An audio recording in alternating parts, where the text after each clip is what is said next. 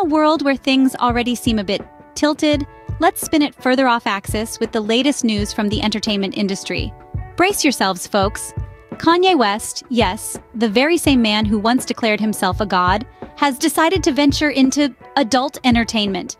And no, this is not a joke. He's launching Yeezy porn, and I'm not making this stuff up. Now, you'd think that would be the end of the absurdity, right? Wrong. Enter Girthmasterr. Yes, you heard that right.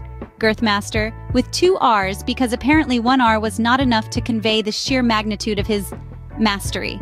Now, Girthmasterr has expressed a keen interest in joining Kanye in this venture. And why, you ask? To buy his mom a house. Talk about a wholesome motivation for joining the adult industry.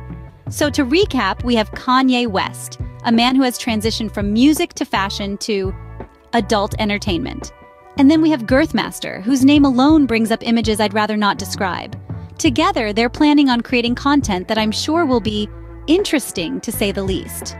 Let's take a moment to appreciate the sheer audacity of Kanye.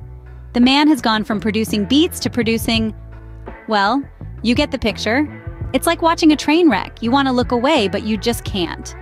And then there's Girthmasterr, who apparently thinks that joining Yeezy porn is the best way to secure his mom a house.